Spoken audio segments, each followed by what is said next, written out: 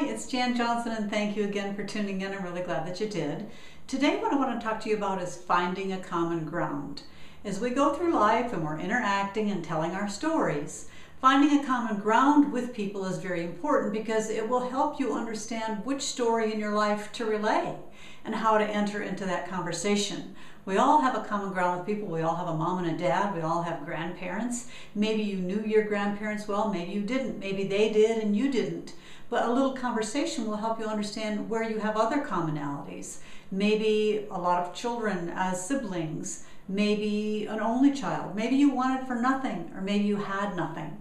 But just don't let the common ground that you might have in an opposite way deter you from staying on your side of the story. For instance, you could say, gee, I really envy the relationship that you evidently had with your father. I didn't have that. As a matter of fact, I heard a comedian say once, I've got more pictures of my kids than my dad ever even looked at me when I was growing up. Now, I could relate to that. That made me laugh. And so a common ground of a father, but maybe a similar or not so similar relationship can still have you have a conversation. A lot of times in network marketing, people will be sharing the fact of what someone in their family thinks about them being in network marketing, how their father thinks they're crazy or their mom is really against it. And I have a story about that. My father was never around, and after I grew up as the oldest of 7 and went away, my dad went through a period of time where all of a sudden a switch was flipped on him. He became very positive, very motivated, and he was selling this thing called Success Motivation Institute.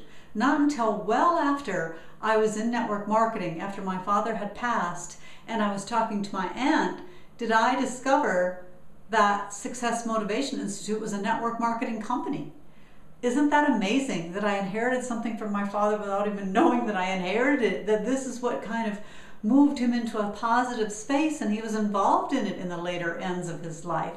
So that's an interesting story that I get to share sometimes if we are ending up in conversation in that regard. So I'm just trying to have you think about ways to find common ground and stories you have in your life and share them with people to help you out in your business. If this video helped you, please comment and share. Thanks a lot for tuning in. I'm really glad you did.